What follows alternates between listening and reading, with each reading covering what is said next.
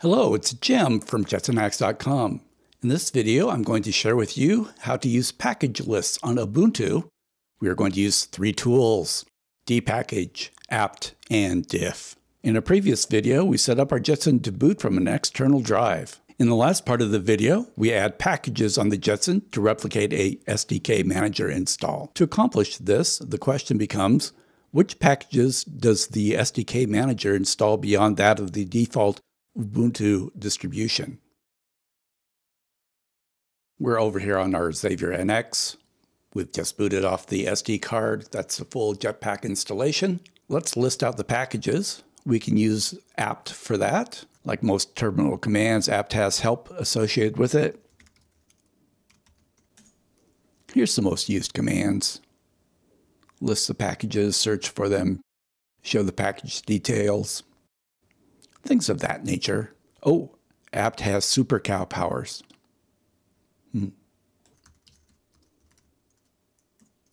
Password.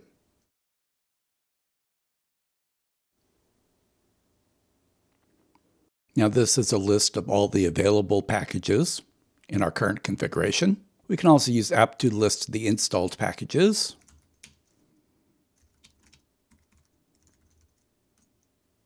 It gives us a little bit of information about what's installed. The package name, version number, things like that. Let's grab that. We can get some of the package control information.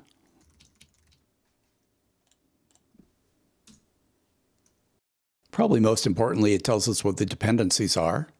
Here's the libraries: G++, clang, cmake. Things like that. That's useful when you're trying to install a package, of course. But this installed list, it's a little wordy for our purposes. Let's use dpkg. Dpkg has help also. It's a little bit more comprehensive.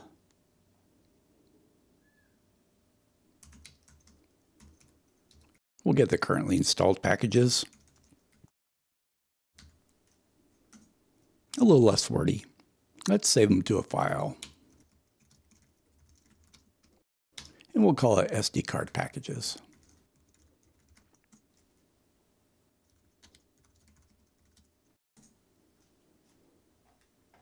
Our file happens to be there. Okay, I'm going to shut the Jetson down, remove the SD card, and then reboot it using the SSD. Okay, I've booted off the SSD, which has the base Ubuntu distribution. I inserted the SD card. Let's create a work directory. Switch over to that directory. Let's take a look at that directory in the file browser. Let's open up our work directory. And let's open up our SD card. Here's the two files we created. Let's drag them over here.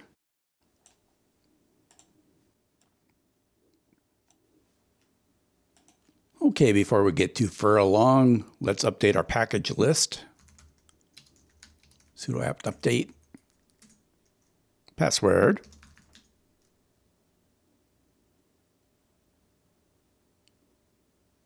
Now let's use dpkg to list our installed packages. Let's store that to a file.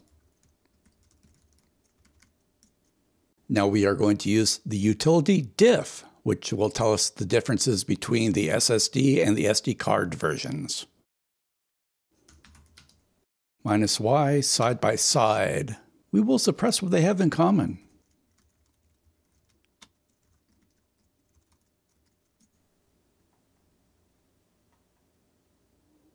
And this is kind of what we expect. We're missing cuda. With our package list, of course, we could just apt install each one of these lines and we'd be okay.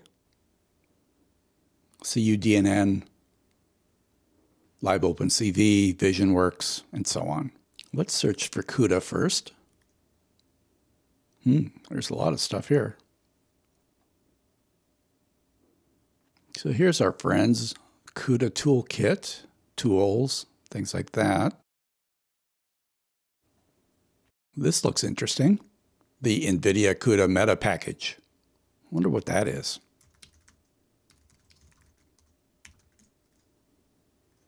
It's a meta package. That means it contains other packages to install. It has a bunch of conflicts. It doesn't like 10-0, it looks like, but it installs CUDA Toolkit 10-2. So I wonder how far that will get us. Let's install it and find out.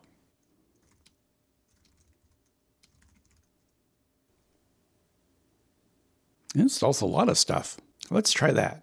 Do you want to continue? Yes, please.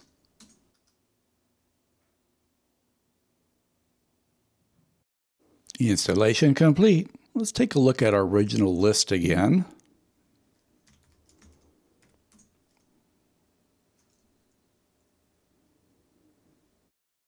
List out the history. Bang, 69. I'm going to be banned from YouTube now. Let's send that out to a file. Diffy.txt.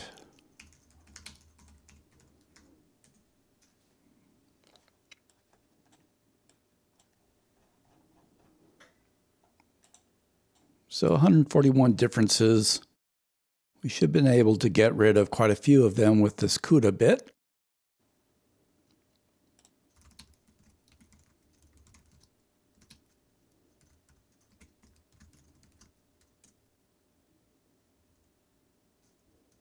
Let's send our comparison to diffy1.txt.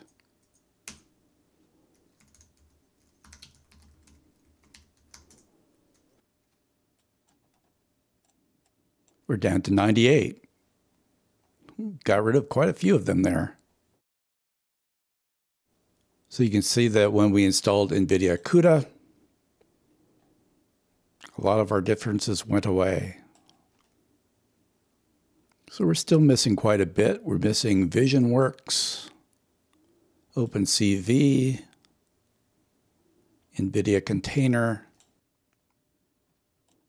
Let's see if we can get lucky here and list out NVIDIA-star. The star is a wildcard character.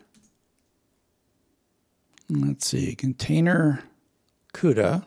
We did that one. Here's NVIDIA OpenCV.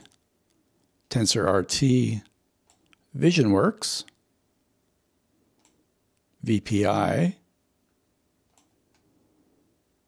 So we could go one by one and install the ones we want. CUDNN. nvidia-jetpack. Let's take a look at that one. Let's copy that.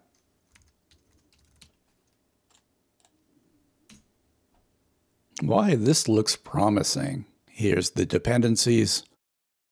Here's our CUDA friend, OpenCV, TensorRT. All of our friends all in one package.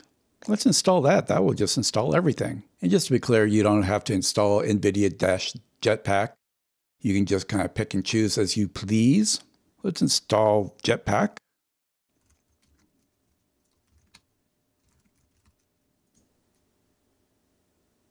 Do you want to continue? Yes, please. Installation complete. Okay, let's see how much closer we are now.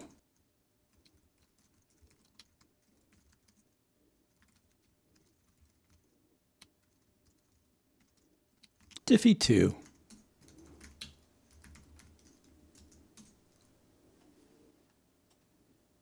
Okay, we can see that our list is a lot smaller now. It's about 25 lines.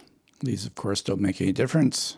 Okay, so my next guess would be the Live VisionWorks repo. We're part of the build process for the SD card version and don't make any difference. We would probably need to install Python 3-VPI, and then it's the same process. You just go through and eliminate which ones that you think you need and which ones you don't. Let's take a look at the Jetson Hacks repository. Install Jetson defaults.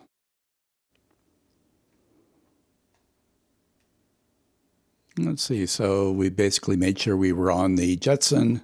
So it looks like we installed nvidia-jetpack, and then most of these packages over here. There might have been a more clever way to do it, but I'm not that clever. Either that or my patience ran out. And that's basically the process. In and of itself, a package list is useful. It is a list of all the packages that are installed in the system, which are basically the libraries and the applications. You can basically use a package list to build up a machine from scratch. Hey, if you liked the video, give it a thumbs up. And if you have not already, please subscribe. Thanks for watching. Oh, and stay safe.